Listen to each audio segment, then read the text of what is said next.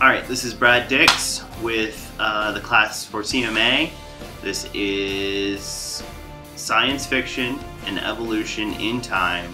So what is science fiction? Science fiction can be notated as any type of media that is out of the ordinary, uses scientific fact to make fiction.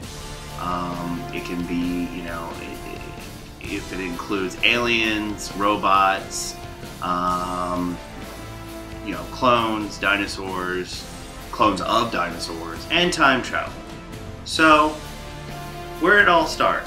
First off, this isn't really a great attire, so maybe I should change. That's better. The first sci-fi movie to ever emerge was Trip to the Moon by George Méliès, which was noted for its fantastic special effects for its time. Another movie, Metropolis, was also noted for its fantastic special effects for its time. These movies were pave setters back in the day when sci-fi was just beginning.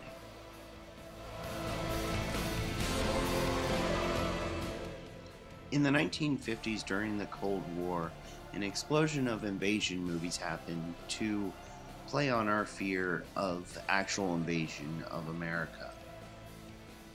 But one of the most memorable movies about invasion was Invasion of the Body Snatchers. We're here already!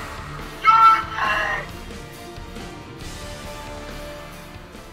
What started off as a historical educational show in Britain in 1963 grew into much, much more. Doctor Who centers on a 900-year-old alien who travels through time and space to save lives and is still on today. Quite this pace setter, if you ask me. One major infamous staple in science fiction history that is very well known and very well received are Star Trek and Star Wars. Personally, I like Star Trek better. Star Wars is better.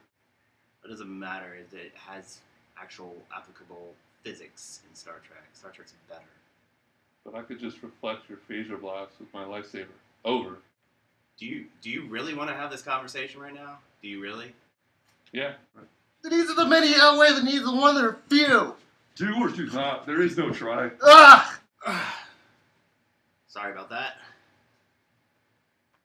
Star Trek and Star Wars have always had fans up in arms against each other, but both franchises have always displayed immaculate special effects and have captivated audiences for decades. Both are still going strong, so I don't think things will change anytime soon.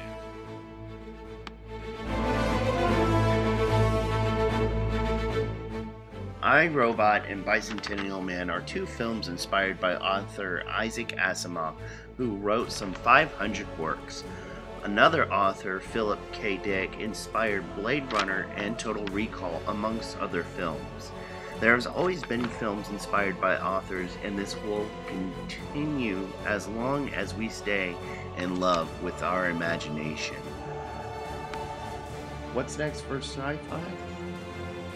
The past few years have been very prosperous, but who knows? I think the decision is up to us to do the best we can in our respective fields.